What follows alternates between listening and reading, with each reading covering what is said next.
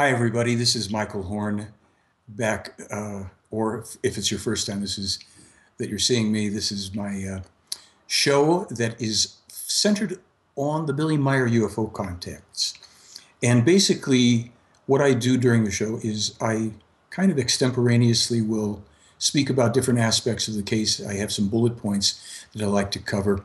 And in time, we're going to be addressing questions that you may have and making sure that all of the doubts that have floated around about the Billy Meier case and the different claims that it's a hoax and what have you can be satisfactorily answered for you. At the very least, I can either explain the information in a way that works for you and or that you can go, of course, freely to my website and or to my blog and to sites that are linked from them and evaluate the information and the evidence for yourself, or hopefully for yourselves.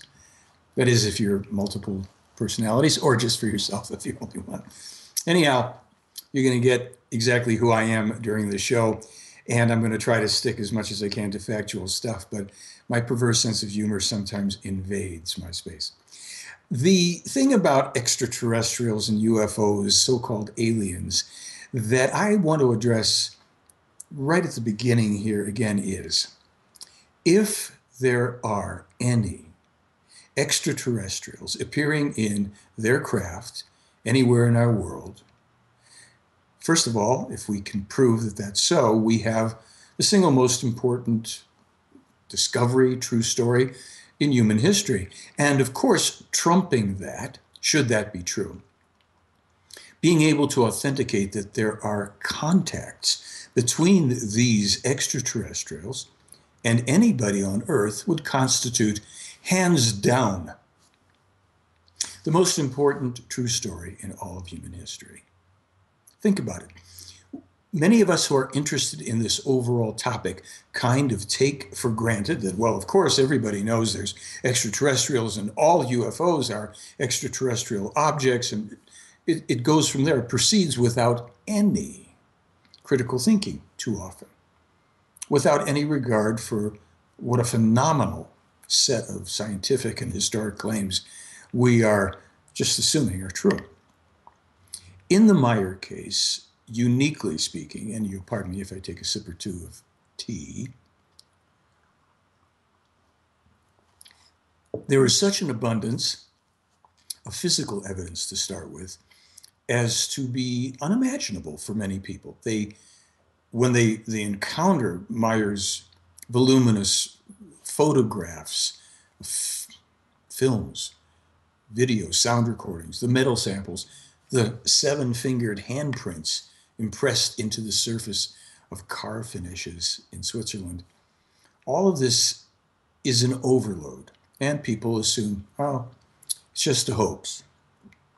Some guy in Switzerland had nothing to do, had so much time on his one hand, because Meier is a one-armed man, that he was able to take household objects and found objects and construct these really neat-looking UFOs and make models, sometimes 4 of them, so that he could photograph 4 of them at a time in a single frame, and film them, and in some cases to find a way to make such a beautiful, phenomenally clean model that it would look very good close up on 8mm film.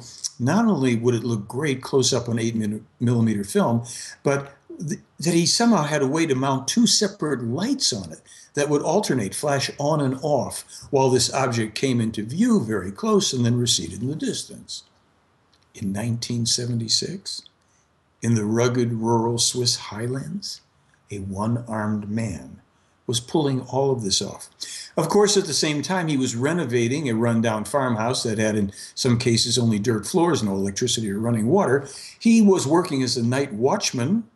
He was raising a family of 3 children, and then going on these contacts, and then transcribing them all at up to 100 words per minute with one hand, and on and on and on.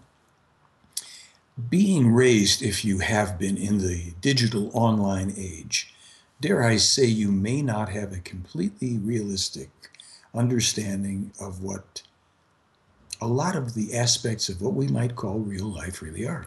Unless at the same time, you do things such as, well, you live in the country, you work on property, you have to trek here and there, you may even be involved in heating your own home and chopping wood and doing things that Mr. Meier had to do himself for quite some time, and ultimately then with friends of his.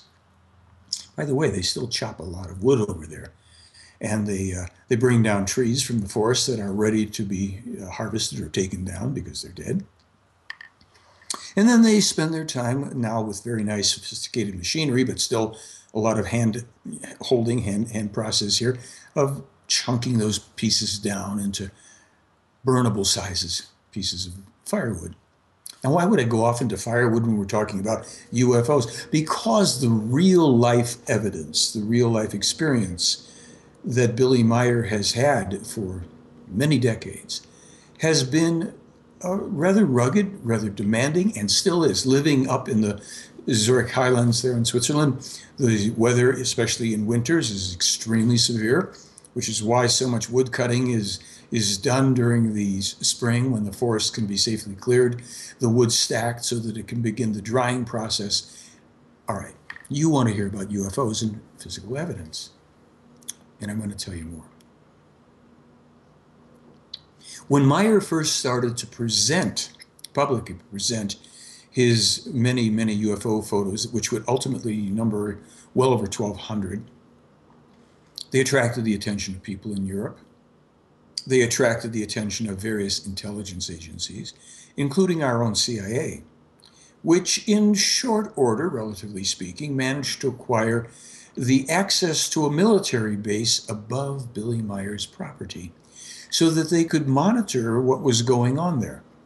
Indeed, in time, the CIA managed to take a few of their own photos of the Pleiadian UFOs. However, coming back to all of this evidence, as it became more publicly available, it was presented via mail, old-fashioned concept. The photos were sent in the mail, along with some letters. Those used to be written on paper and included and sent to Wendell Stevens, Lieutenant Colonel Wendell Stevens, at the time retired U.S. Air Force. He had been tasked since 1947 by the U.S. Air Force with investigating UFOs. At this point in his life, back in the 1970s, 77, 78, he was now retired. And he was still quite interested in UFOs. And when a woman in Germany or Switzerland, I think it may have been Germany, sends him a few of these photos and information about this Billy Edward Albert Meier living up there in Hinterschmidt-Ruti in Switzerland, well, he's astounded because they're the clearest photographs of UFOs he's ever seen. They remain the clearest UFO photos you've ever seen to this day. And he was quite impressed, and he wanted to investigate this case. He had two friends, Lee and Britt Elders. Lee and Britt Elders also lived in Arizona, as did Lieutenant Colonel Stevens, just in a different part. And they were very high-level investigators, electronic countermeasures, securing computers, phone lines, clearing rooms of electronic eavesdropping and things for Fortune 500 companies, banks, etc. They still do that type of work today. But they were invited by Wendell to take a look at this remarkable evidence. And their take on it was, well, Wendell, this does look too good to be true. We think you're about to be suckered into a big hoax. Can we join you on this investigation? So Wendell suddenly had a team, and he acquired other people who would become part of this team, such as Jim Delatoso and Tom Welsh, and perhaps other people whose names I don't know. Let me take a moment at this point to simply say that these people, Wendell Stevens, Lee and Britt Elders, Jim Delatoso, Tom Welsh, and any others that assisted them, are historical figures. They are the people that made available to us in this world the awareness, the evidence for this case. They opened the doors to the most important true story in all of human history, in my opinion. So they are owed a tipping of the hat, a nod, thanks, however you want to do it. Okay, so now we have this team that's about to go to Switzerland and investigate the Billy Meier UFO case. Well, imagine this, if you will. In those olden days in the 1970s, there was something called Tower Air. Tower Air was an airline that you didn't make reservations for. You simply showed up at the counter, bought your ticket, and if there were enough spaces, you were flying. Lee, Wendell, and Britt did this when they went on their trips, virtually all of their trips, certainly back in those early days to Switzerland. And they did it for a few reasons. One of which was it was convenient. The second one was they didn't have to notify and make reservations that would become public knowledge or anything like that. Now, the problem was that despite their precautions, they were not anonymous, believe it or not, in their efforts.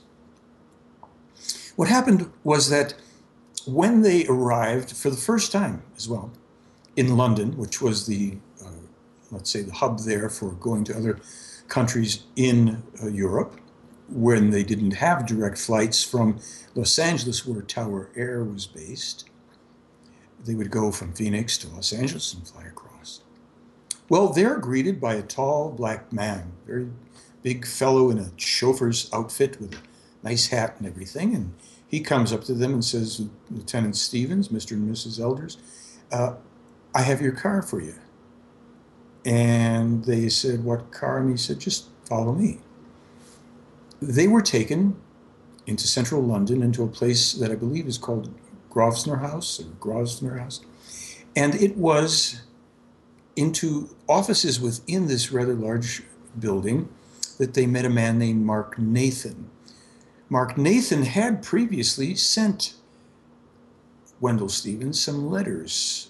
I believe that the signature on it had been for the Knights of Malta or something like this. He had actually sent him a couple with different signatures accrediting him as belonging to different organizations, what have you. Let's cut to the chase here. He was the bureau chief or what have you for the station chief in London for the CIA. Mr. and Mrs. Elders, Lieutenant Colonel Stevens, were very interested in what you're doing here, and we understand you're going to meet Mr. Meier, and we'd like your cooperation on this. And so began some, not exactly voluntary interactions between Lieutenant Colonel Stevens, Lee and Britt Elders, in and out of Zurich, as they went in and out through London, back to the States, and so forth. During these trips, they were invited to provide to the CIA copies of any information, photographic evidence, etc., that they might acquire from Mr. Meier in Switzerland, and each time they were picked up and the CIA took the information into another room where various kinds of copies were made.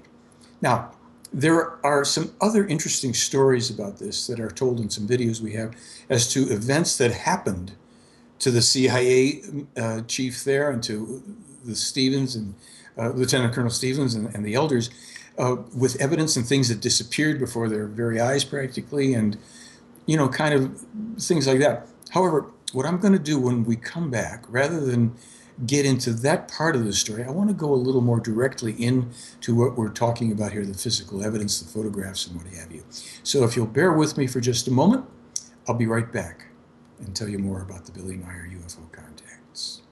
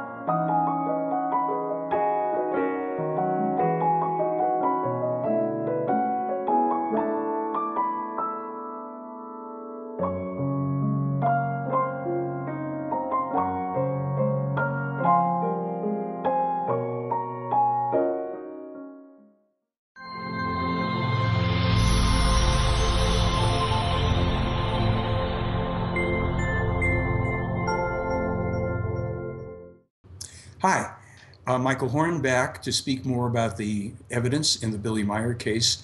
I had been speaking a little bit about the trips to Switzerland through London of the investigative team and all that stuff. And there's plenty of information about that online and in videos and what have you. It's fascinating what they experienced. But one of the things that has happened quite a bit since Meier's photographs and other evidence have been made public, a lot of people have latched on to skeptical complaints about, oh, well, we should examine the negatives to the photographs, and, you know, how do we know these are real and they aren't models?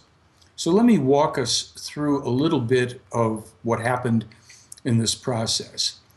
Wendell Stevens, who was the lead investigator, he was in charge of it all, also had various connections, not only in different UFO groups, which he did, but he, through also some of his partners in his team, had connections to high-level laboratories and facilities through JPL and NASA and USGS and what have you.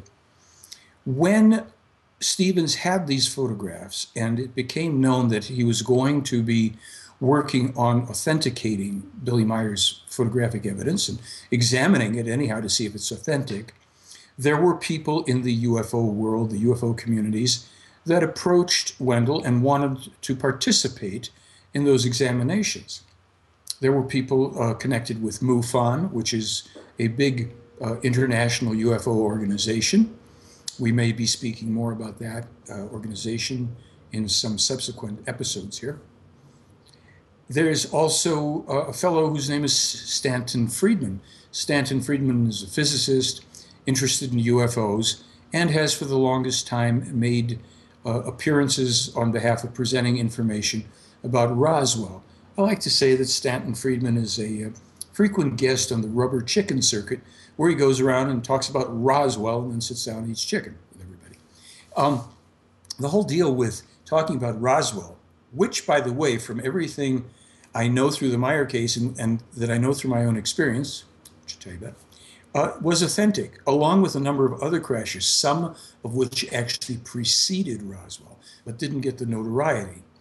The Plejaren, the extraterrestrials that Billy Meier says he's been in contact with for more than 72 years, whose craft he's photographed, filmed, and videotaped, etc., have said, indeed, Roswell was a genuine, real event.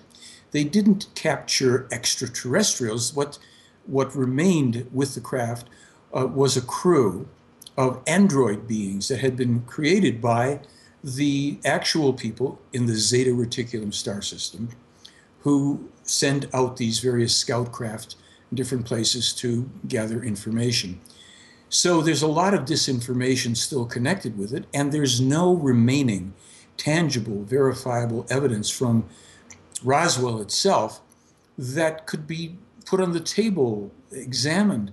So Stanton Friedman's got a delightful gig walking around talking about something that he actually can't prove, true as it may be. He was one of the people that wanted in on this examination of the Meier. But Wendell said no to all of them. And the reason for it was he didn't want, in effect, to contaminate, if you will, the credibility of the investigation and the evidence with people who were in the UFO community, which has now become the UFO industry. Alien this, alien that. So he went through his connections and connections of other people in his group to JPL, NASA, and others, but he was not allowed at the time to reveal that they were giving him access to their laboratories, to their facilities, to their equipment. And indeed, they apparently discovered through the examination of Meier's photos new techniques and technologies that they could use to work on such examinations, computer techniques and what have you. I'm not technologically very savvy about this. Another sip of tea, though, which has apparently transformed itself into water. I am available for parties. Okay, so we have this whole need to know, silence, disclosure form type of thing that Stevens and his team has to sign off on, so they cannot reveal who's been authenticating and where they're having it done. However, we have the reports freely available up on the website, theyfly.com. Some of this photo analysis, they took 4 of Meier's very good photos they used for what was at the time state-of-the-art analysis. They gave the, very discreet descriptions of how and why they could tell that this was authentic. No models were used. At that time, 1975 to 78, 80, no home computers, no special effects, no digital effects possible. So, this hasn't been good enough, of course, for many skeptics.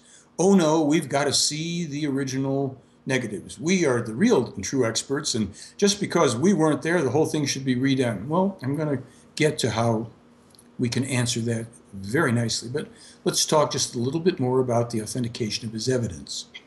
Meier also took films, of course, 8mm films of the craft, and those were examined by experts at Nippon TV, Japan.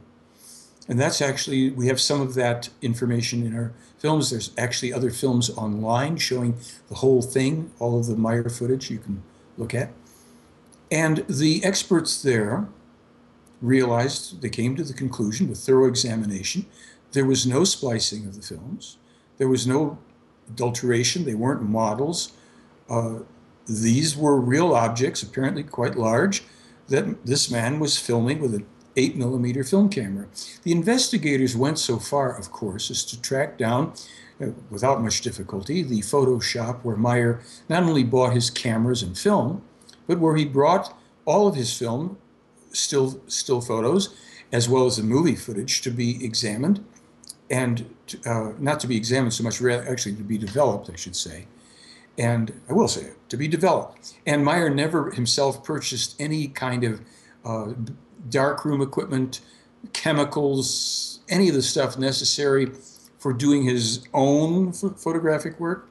So people who thought that Meier was setting up these scenes and then developing his own film and what have you, there was no truth to it. And since we're going back to the 1970s in this very rural part of Switzerland, there weren't a whole bunch of shops around, and basically, for those of you that can remember, not too long ago, you'd get your little yellow envelope back, and there would be negatives, and there'd be photographs and what have you.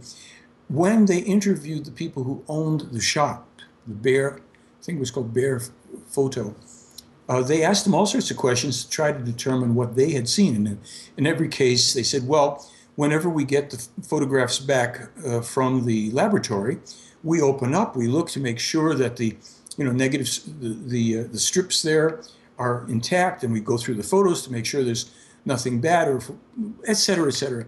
So they were asked, well, did you ever see any photos that looked like they were retakes, setups of shots? And they said, well, what do you mean? These were always sequential on the on the strips of film, and photos came in and all numbered in order, and they were photographs of these weird things that Mr. Meier's taking pictures of.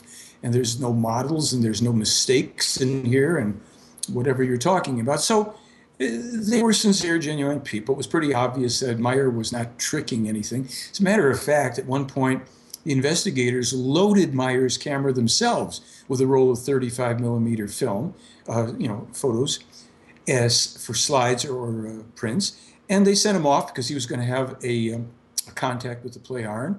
He came back a couple hours later. They unloaded the camera. They had the film developed, and lo and behold, there's something like 34 photographs of UFOs. So you start to have to put all these pieces in place in terms of real life. People that spend their time on the internet thinking that if they just search here and there and pull in skeptical commentaries, that they're understanding what really occurred. It's not all, it's completely different. Think about it this way. Nowadays, I know that there's a number of really good detective shows on TV. Most of them, perhaps, at least in the States, are focusing quite a bit on the technology, DNA and magnifying this and that. All good detective work, all real police and detective work, relies on the footwork, the people that have to think through the Sherlock Holmes type of deduction, observation, evidence, examination. And there's kind of a classic trio of They call it means, motive, and opportunity when looking at a quote-unquote crime. Very often it's the stuff that many detective stories, focus on, and going back decades for detective and TV shows that didn't have any of the fancy technologies we had. Means, motive, opportunity. Meier had no technological means. He had a 35 millimeter camera that had a broken, I forget what it's called, it won't take up the time. He could only turn it to infinity. It was stuck on infinity, and I think he could get some closer stuff, but basically it's stuck on infinity.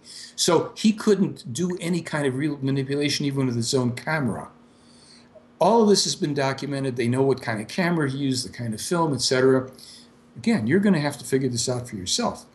And now I'm going to tell you just a little bit about, before, I won't have time today to go into everything about the sound recordings and the 4 different sound studios that tested Meier's cassette-recorded sounds of the beam ships that were recorded in front of as many as 17 people, including an undercover policeman. Those sounds remained irreproducible. They are irreproducible today. Probably only can be reproduced with very sophisticated computers, because the last attempt made about a year or 2 ago, even with computer, failed. Here's the kicker.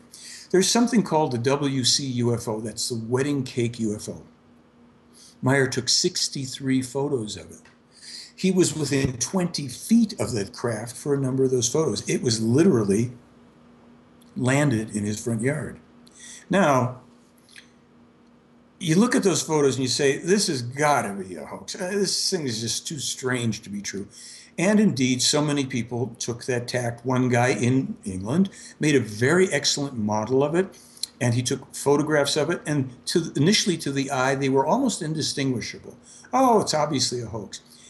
Then a funny thing happened. Apart from the fact that there's a really nice 5-minute video of Meier in the video too with the craft, a professor in South America took the time and trouble to use various state-of-the-art software technologies to examine a couple of those wedding cake UFO photos. He put his analyses in a document, and he put 2 or 3 different videos online. All of this is linked from my website and my blog. And he showed that this is a full-size object. There may be 2 objects between 14 and 21 or so, 23 feet in diameter. That this is no model. And he enlarged details. He had some of the photos digitized, enlarged the details of this craft. The photos are freely available. You're going to see a couple links here. The first link is probably going to take you to where you can see some of these photos of the WC UFO and some of the detail. The second one, this is the beauty of the whole thing. Forget about negatives for Billy's photographs, which are probably long gone. You're going to see a nighttime photograph of the WC UFO, wedding cake UFO. It's glowing gold against a black background. And of course, all the genius skeptics says, well, it's just a model against a black curtain. Now, if you click on that photo in my blog, you'll see it enlarges nicely to a big enlarged version. Now, I did exactly what Professor Zahi said to do with that photo. I dropped it into Photoshop, and believe me, I know just about nothing about Photoshop, except how to do the basic thing. There it is. And he said, increase the contrast and increase the brightness. And I did that. And those results that you see there in that blog where the ship is suddenly hovering above a graveled road and grass alongside there, that's what I got. My bet is that you're going to get the same effect. Now, I can tell you something without revealing who it was. Just today, here, I was on phone and online with a man who is at a company that is extreme high-tech. I'm talking laser stuff and way beyond me. He was very excited. Why?